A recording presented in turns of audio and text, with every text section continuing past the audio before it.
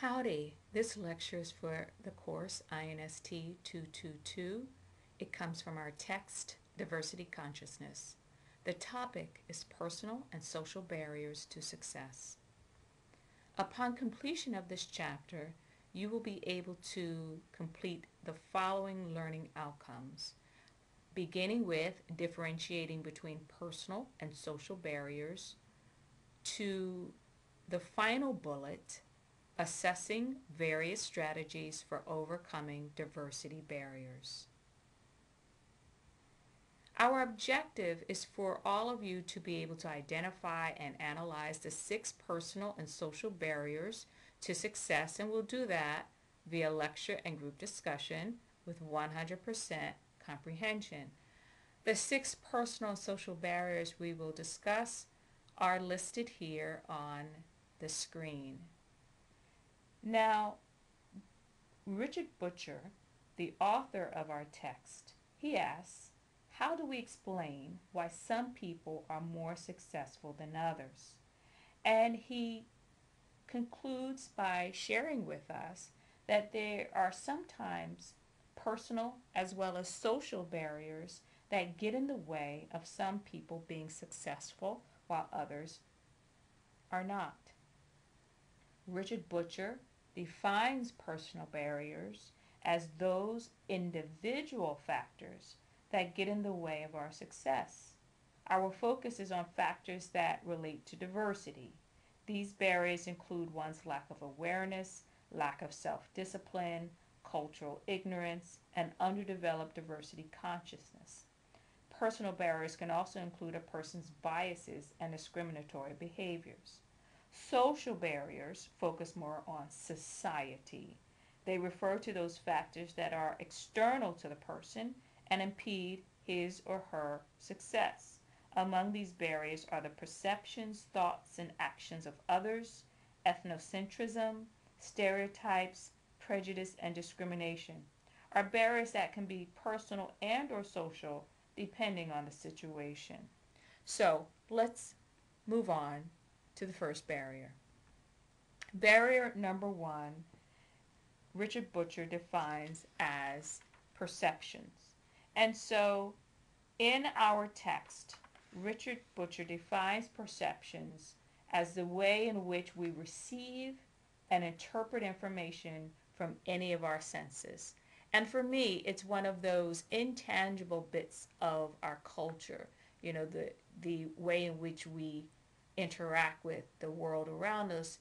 It's very powerful, and yet we can't see it, but it's going on regardless of that fact. Richard Butcher tells us that so often we have what he calls selective perception.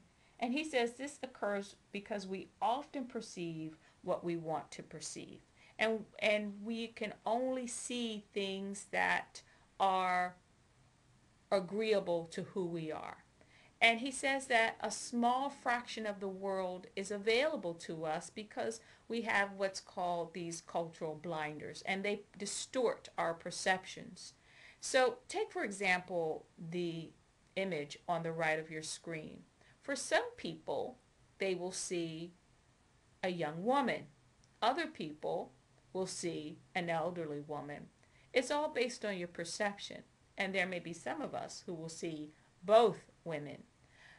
But Butcher is telling us that we need to be mindful of the way in which we perceive the world, because often we're only allowing a small fraction to get through to us, and not being able to take the world into our worldview in its totality will cause us to miss out on some very important opportunities for ourselves and for others.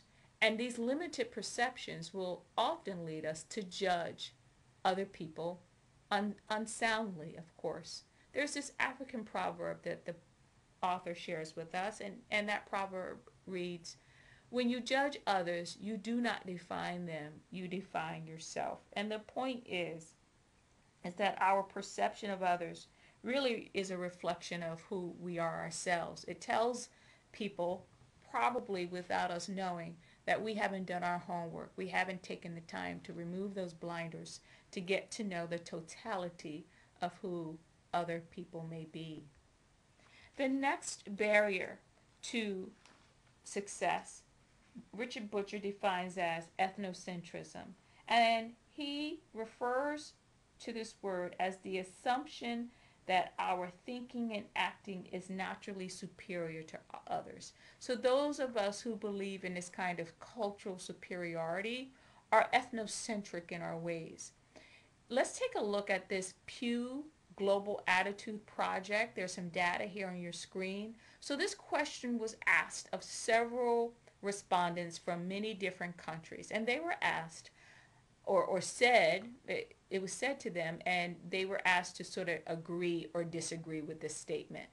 Our people are not perfect, but our culture is superior to others. So when you take a look at the bar graph on the screen, you'll see that in Sweden, for example, only 21% of the respondents agreed to that statement. Now, also take a look at other countries like Canada and the United States, where 52% and 55% respectively agreed with the statement that our culture is superior to others. Now, every person in every country has a bit of ethnocentrism in them, but we have to ask ourselves, can ethnocentrism be an obstacle, or is it something that we can be proud of? Does it have its benefits, or does it have its drawbacks as well? Just something to think about.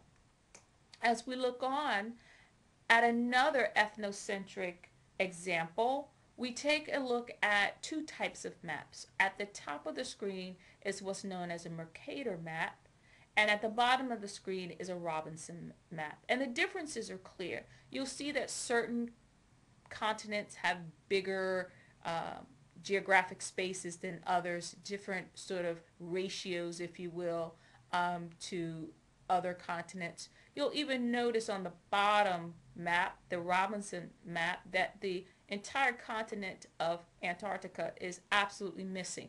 So there's a bigger point here, and the point usually goes back to the ethnocentrism of the map makers.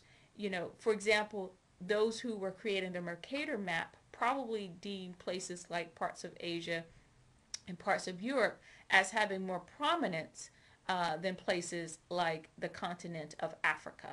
And you'll see that the scale for which these continents are drawn are quite different. You'll also notice that Antarctica is not even seen or visible on that map. And that has huge implications for sort of the overall dominance of these countries based on those who were creating these maps.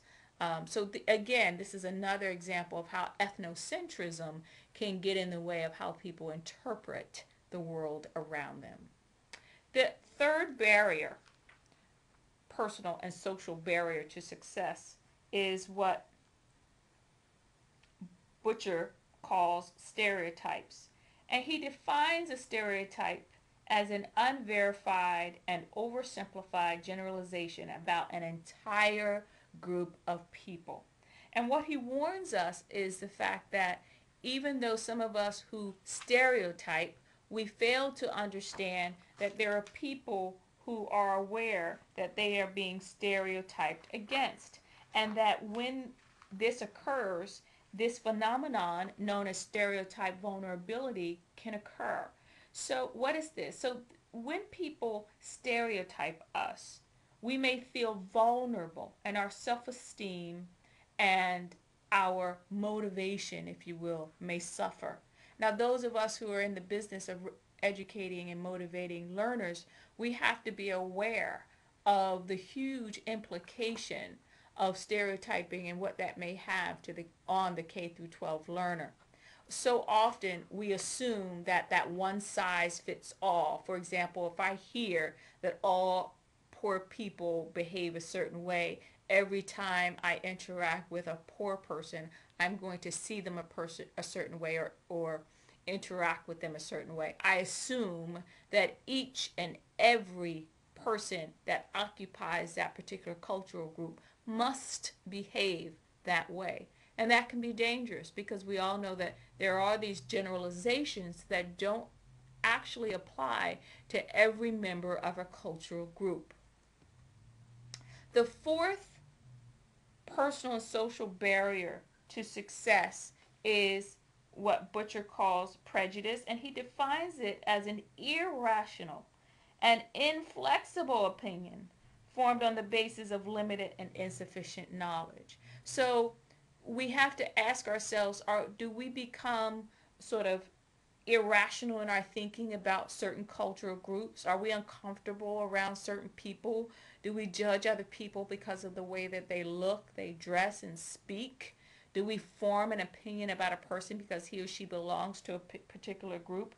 And this often happens, this prejudice, because we don't have enough information. We rarely share in our schools, for example, an opportunity for learners to learn about other groups so that that prejudice can be mitigated, and we don't seize an opportunity to share about the culture of others. That's why having discussions or taking a course or being involved in diversity training or education is so important, because you can dispel a lot of this irrational and unfounded information that comes from nothing more than stereotyping over the years. We have to be careful. So what happens when prejudice leads to an inaccurate judgment about other people, and it becomes a source of distraction to the point where folks are feeling threatened or go through some kind of psychological harm? What happens when prejudice results in resentment and fear? And we see that with xenophobia today, when we have marches with folks who are against immigration and immigration policies. Is that brought about because of an irrational fear, because of a prejudice? We have to understand that those who hold on to that irrational fear, their health is suffering, as well as those who are being prejudiced against. We need to be aware of that, and this can result in what's known as coping fatigue. It's dangerous for all parties involved. So the fifth barrier to personal, the fifth barrier, personal or social barrier to success, is what Richard Butcher calls prejudice plus power. To understand this particular barrier, you have to understand what he means by power. So in our text, Richard Butcher refers to the ability to influence others and bring about change as power. Therefore, people with power are in a position to affect many more people by virtue of their prejudices. So imagine that you are looking for a highly competitive job and no one in upper level management considers you a serious candidate because of your gender, class, or ethnic background. Prejudice of this nature is more potent because it is backed by economic power. This is particularly true if you encounter this kind of thinking everywhere you go. So I hope the message here is about individual versus institutional kinds of prejudices. And so we often don't feel that my particular prejudice against a particular cultural group does anyone any harm.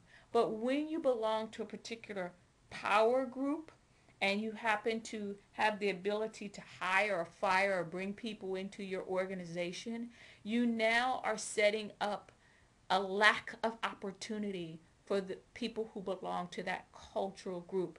And that's why we say that discrimination happens on an institutional level. That's why we say that this is sort of the lead up, if you will, to what we know as marginalization. We know that entire groups of people, whether it's persons with disabilities or whether it's women or whether it's people who speak English as a second language, they suffer from opportunities because they have been systematically excluded because of prejudices that people in positions of power may hold. And if that prejudice is exercised time and time again, we eventually see that that particular group becomes marginalized. We can look at certain institutions, whether it's our places of worship, whether it's a school or educational setting, or whether it's politics. When people who are in power don't see folks from underserved communities as valuable or have the ability to participate in that organization, and they limit their opportunity. This is what we call systematic or systemic or institutional forms of discrimination that happen on the base of geography or able or ability or class or ethnicity. So it can be very dangerous because it can lead into something that can be disastrous for many types of cultural groups. Take, for example, the racial divide that's going on with the Trayvon Martin case.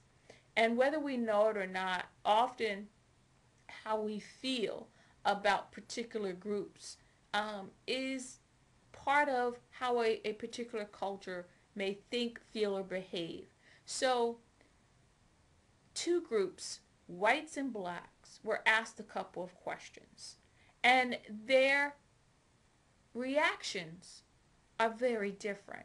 So the first question was, do you think blacks and other minorities receive equal treatment as whites in the criminal justice system? Almost half of our white brothers and sisters said yes, they receive equal treatment. But only 10% of blacks in this country, from a Washington Post ABC News poll, said we receive equal treatment. That is a striking difference. On the question of how much of a factor was racial bias in the events that led up to the shooting of Trayvon and the shooting itself, 27% of whites said it was not a factor. 30% of whites said it was a major factor. When you ask blacks the same question, 72% said that racial bias was a major factor. Now, each group may point at the other and say you are incorrect, but we cannot turn our heads and act as if different cultural groups have different perceptions about race and race relationships in this country. And this is why so often our conversations always go back to a discussion on race, because cultural groups, their perceptions are quite different. The sixth personal or social barrier to success, according to Butcher, is discrimination. And Butcher says that discrimination is defined as the denial of equal rights and opportunities to individuals and groups. Unequal treatment of this nature varies because of race, age, gender, social class, religion, or any number of other dimensions of diversity. So, if you take a look, for example, at Table 3.1 in our text and on our screen, you'll see that there are different combinations of prejudice and discrimination. You know, there is the prejudice discriminator, right? Someone who has a certain attitude and commits certain behavior. That's why both of those columns are checked. There are prejudice non-discriminators. These are people who have a certain attitude, but they've never had an opportunity to discriminate against a person. Then there's the unprejudiced discriminator. These are people who are part of a system that don't necessarily have a particular attitude about a cultural group, but they find themselves discriminating because of the position that they're in. They're being unconscious, if you will. And then there's the unprejudiced non-discriminator. This is who I hope we all plan to be. This is someone who has healthy attitudes about other people, and they don't participate in discrimination. And when they do see it going on, they name it and they do something about it. What Butcher tells us is that discrimination comes in two forms. It can be very blatant, in your face, and it can be very subtle as well. And so often we may not even realize that we are participating. It can be individual, whereby it's one person acting in an organization or an institution, within the institution, or it can be institutional discrimination. That means that it happens over and over and over again within an institution, that it leads up to limiting whole groups of people from participating inside of a particular organization. And that's when it becomes truly dangerous. There's also called intragroup versus intergroup discrimination. This is when people in an intragroup within the group discriminate against each other. And then there's intergroup discrimination. That is discrimination between two different cultural groups. So if you take a look at our text and on the screen, the question was asked, who agrees with this statement?